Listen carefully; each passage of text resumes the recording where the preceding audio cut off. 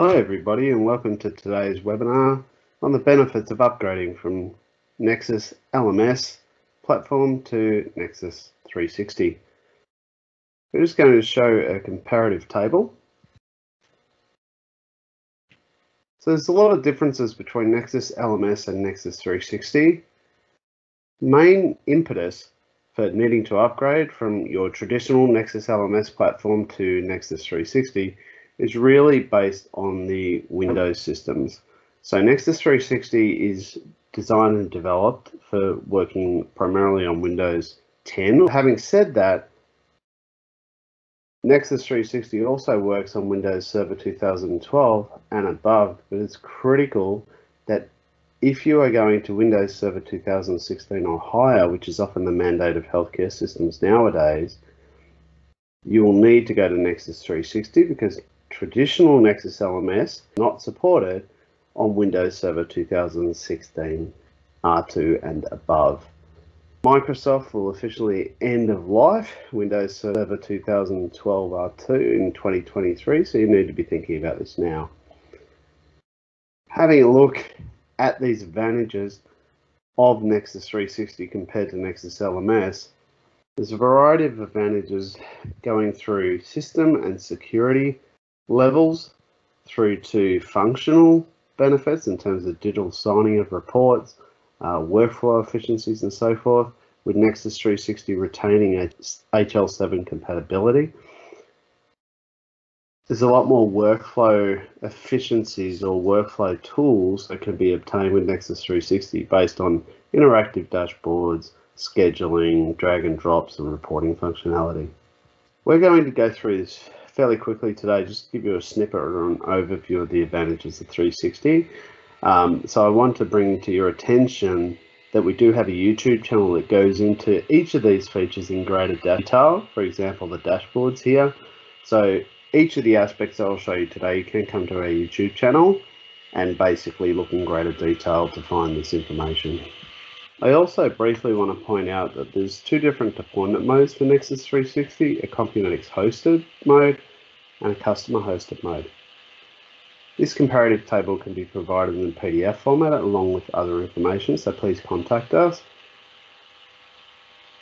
The main differences, just to consider, are if you are looking at retaining Active Directory integration, if you want to have local Profusion PSG review capability on PCs within your network, if you want to have Word-based macros, Microsoft Word-based macros utilized in your Profusion reports, or if you want to use Citrix as a deployment mechanism, then I'd recommend that you look at a customer-hosted neXus 360 deployment. If you do not need these and you want to resolve infrastructure issues such as storage, servers, load balancing, then you could look at Compunetics hosted environment where we provide the infrastructure. Having said that, the way that we present Profusion remotely does differ. We use a different engine, so there are performance aspects that you need to consider between the two deployment modes. Now we're going to look at the software itself. I'm going to type in my admin password, and given this Compunetics hosted deployment, we do have two-factor authentication, which you will see is additional security level, and I'll be logging in as admin account.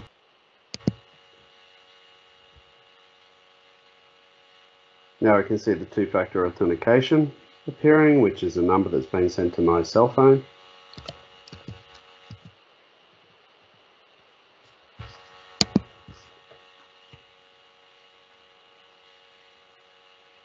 So when we first log in, you'll see that there's user-specific dashboards that are all about helping the user to navigate through their workflow for that day.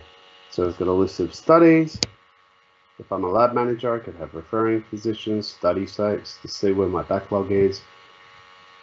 And I can go in here and use a bunch of different tools depending on what I need as a particular user, depending on my role in the organization.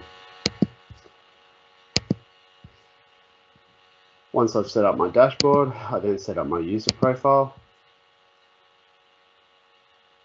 The main thing I want to show you here is that we have a digital signature. So each user will set up a digital signature if they need to sign Profusion PSG reports. The backend security, there's a lot more flexibility with neXus 360. We set up various groups. Some are hard-coded in the software, these system groups. Some are defined by the user. So the lab manager could define these groups depending on what they want. And if we go in, there's a far greater amount of detail as to what you can set up in terms of permissions for each of these user groups. Once the group permissions are set up, you simply assign a user to that group. But a very interesting aspect with neXus 360 is the study access rules. This means if I go and have a look at one of these examples, so I've got a blue demo server. If I go in here, once I've set up my group, I could say my blue group has access to various service types. So I've got consultation, EEG, and sleep studies from the blue side. So this is where at the study level, I can restrict access in neXus 360 to what groups see what particular studies. We also have greater audit trail, audit logging capabilities, both at the system level. So I can go in here and see when a user has logged on, logged off. I can search. It's non-editable, but searchable. So this is at the system level, or I could do it at the study level. And this is where I could apply these filters and see here that Tara, for example, has accessed the neXus 360 application for this study of James Smith. So there's far greater audit controls in terms of security, but also lab management. From a scheduling point of view, I have an inbuilt scheduler. That scheduler allows me to present various services and color code those, but also have patients and studies linked to a site. So here I can filter by either service type or site in my calendar. I can even add a prepared study if I want, which is maybe I'm using a third-party device that has no Profusion data, but I want to add a prepared study so I can upload the PDF report from that third-party device at a later point in time and retain it all in 360. There's also a waiting list functionality where I can have a waiting list on the left-hand side and drag and drop the patients across whilst I'm scheduling. There are the patient and the studies levels within the database of neXus 360, similar to traditional neXus LMS. If I go in here and have a look at the patient, for example, and click on the orange icon, I'll see a number of database schemas or tabs in here. These are fairly comparable to neXus LMS, the older platform. These database fields are commonly used. A difference is that we can upload documents. So any type of documents, pictures, files, whatever that we want to upload. If you want to keep your lab entirely paperless, you can scan them and upload them to neXus 360 and keep them at the patient level.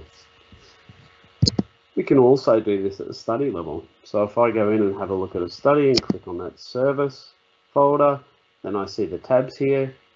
These tabs fairly similar from neXus LMS to neXus 360. We do down here, for example, have our service type and our site, which is how we tag them for those study access rules, as I discussed before. A lot of these tabs are similar in that you have the same fields, except the staff roles. We've re-engineered the way the staff roles works in neXus 360. And here, once we allocate users to groups, we can then select them from a drop-down list. So I can tag here, for example, who's my lab physician, who is the secretary, who's the referring physician in the scoring tab. Just as we did with the patient level of the database, at the study level, we also have this document section. This is where our Profusion sleep study report is. I've got a lot of reports here being a demo site. Obviously, you won't have as many of these in a clinical scenario, but it's important that Profusion stores the final report here. But I can also, like we did with the patients, add documents. So I could scan a patient or study referral in and keep it at the study level, not just the patient level. I can also add letter. So I could have letter templates that I want to set up. So for example, questionnaires or physician orders for CPAP. So I can run these letters. It will be based off a template that I've pre-designed, and then it will fulfill or complete the database information in that letter from within neXus 360, and then store that questionnaire, for example, in the documents section against the study record. If I go in to have a look at a study, and I'll quickly open one here. If you were using Citrix in a customer hosted environment, we could use Citrix to launch a remote access. If we're in a CompuMedix hosted environment like this, we're using our own engine to launch a study.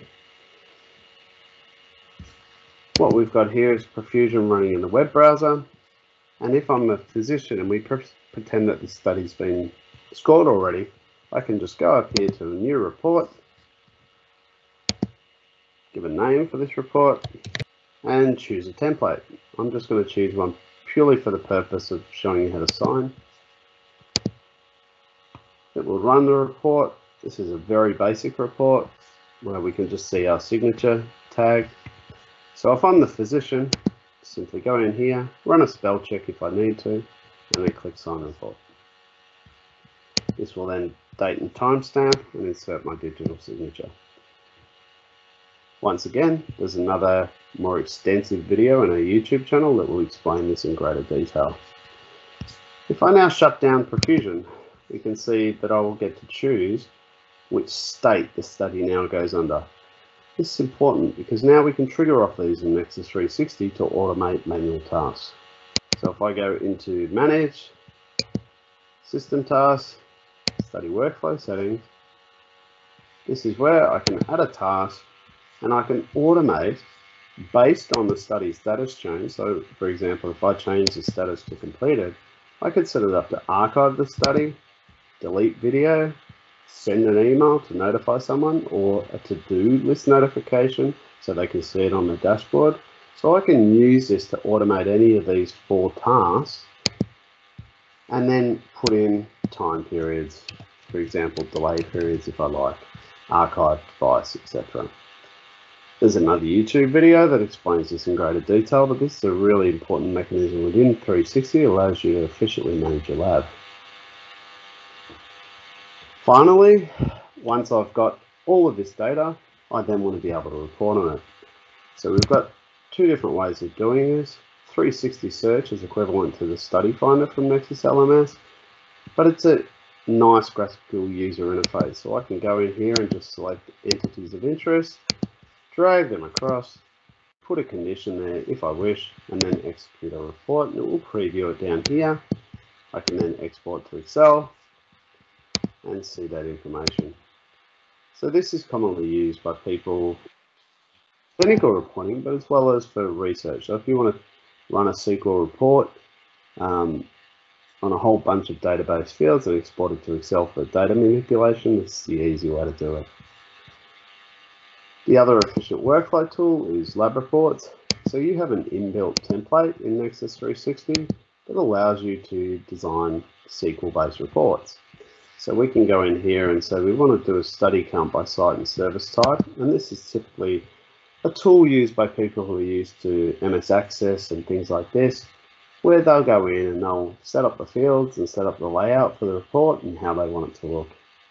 Once that's been done, from an end user perspective, all I need to do is go to the Lab Reports tab and click on a View icon, and that will now run the report and populate it with the data as at today, and save it in a nice PDF format. And up the top here on the left, I can choose different date search options if I like, depending if that's been embedded in the report. One of the main benefits of neXus 360 is that you will have constant ability to get upgrades as part of your subscription, both to neXus 360 as well as Profusion PSG and Profusion EEG if you've purchased the EEG or PSG software.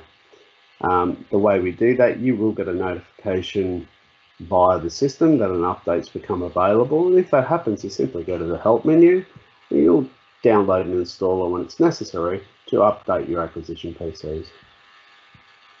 As a reminder, you do have this information in the YouTube channel, so you can refer to it at any time. But if you'd like to contact us and get PDFs or more extensive demos, please let us know.